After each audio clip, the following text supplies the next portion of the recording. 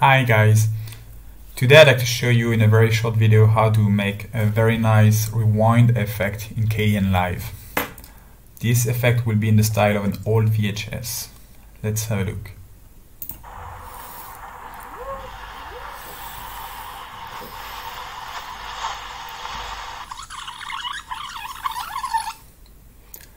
So it's pretty simple. The first thing you want to do is duplicate that clip on the left hand side to here on the right hand side.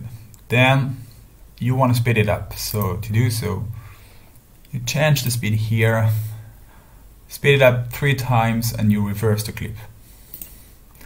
Now you want to get rid of the audio track here and replace it with the sound of a rewinding cassette. So I found one on pixelbay.com that's supposed to be royalty free. Now you want to add an icon here that's blinking. So I picked a random SVG on the internet and made it blink. So the duration is 5 frames and the distance between two icons is 5 frames as well. The only thing I had to do is reduce its size using the transform effect, so down to 40%. Alright, now the effects. So only 4 of them. The very first one you want to add is the glitch effect. So let's disable them all.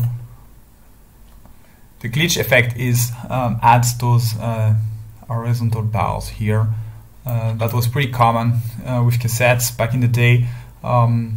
So here you've got the options to say the frequency, how many times you want it to appear, how big they are, intensity, etc. So I recommend setting a block height of 0 pixels, otherwise it looks a bit odd. Let's see. Yeah, it doesn't look very natural. Alright, now that we've got the glitches, let's add some distortion in the colors. So to do so, we're gonna add the RGB split OR effect.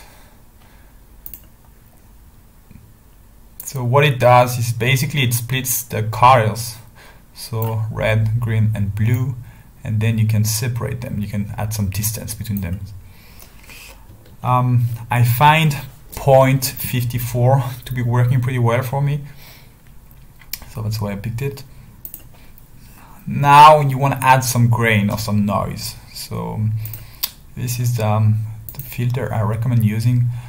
Again, you can pick any number here. I recommend not going above 50, otherwise it's a bit too much.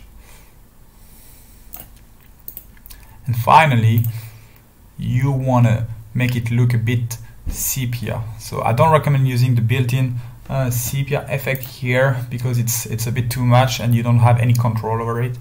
While with the color effect, you can pick between a few options here. I found the sepia one and the old photo one to be working pretty well.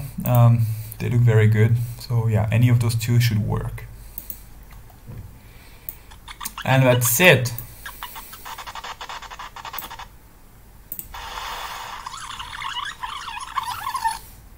Hope you liked it. Let me know in the comments. Thank you and goodbye.